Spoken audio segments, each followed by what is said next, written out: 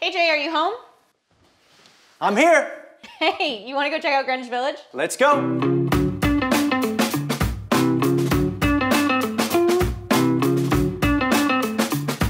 How long have you lived in Greenwich Village? I've lived here my entire life, 33 years. Yep, I'm old. What is it about this neighborhood that keeps you here?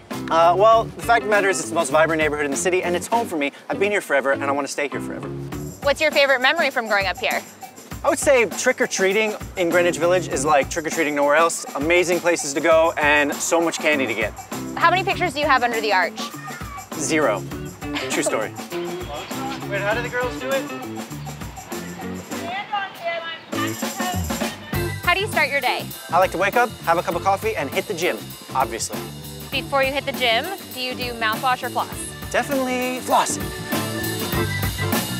How do you get to work every day? Well, I like to city bike, but it is such a beautiful neighborhood that you can walk and check out all the beautiful sights and sounds. You are pretty much within 2 blocks of every major subway in New York City, so it's a super, super, super convenient neighborhood. What is the unofficial dog of Greenwich Village? I love a good poodle. 3 words to describe your neighborhood. Vibrant, colorful, and of course, home. When you think of West 8th Street, what do you think about? Well, I think of this place, EVA'S, which has been here forever. It is a true and authentic block that has always owned itself and been very, very genuine.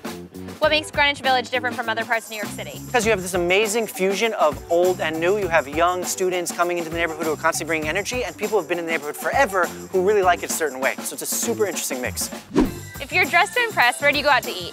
Definitely Minetta Tavern here, Gotham Bar and Grill if you want a really great classic New York meal, or Strip House, which is an amazing steak restaurant. Where do you go if you're a little more casual? I would say you have 2 diners right in the hood. You have Waverly Diner and you have Washington Square Diner, both perfect greasy spoons. What shop should I check out? The Strand, it's the most iconic bookstore in the city. Places like Chess Forum are really entertaining and very unique to the neighborhood. What is the neighborhood most iconic for? I would say the jazz clubs. You have Blue Note around the corner, Village Vanguard, and of course the Comedy Cellar, which is a great place to get your chuckles. For $3.99, get organic bananas from Guatemala. Where do you go for your everyday needs? Typically I come here to Lifetime because it has everything, pharmacy, great produce, lots of good products, and it's a block away from my apartment. So when people say the Village, does that also include the West Village? I think the Village is basically one neighborhood. East, west, north, south. It's just the Village. I'm a Village person. Let's go. If your neighborhood had a theme song, what would it be? We are family. All my brothers, sisters, and me. Okay, bye. Mets or Yankees?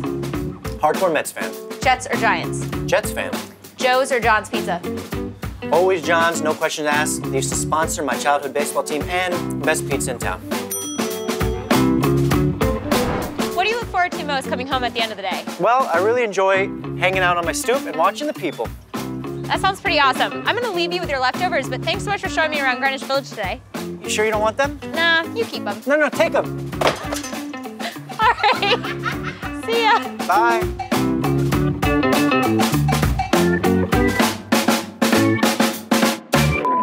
Joe's or John's? It's like comparing apples to apple pie. You like both. One is kind of healthy for you, but apple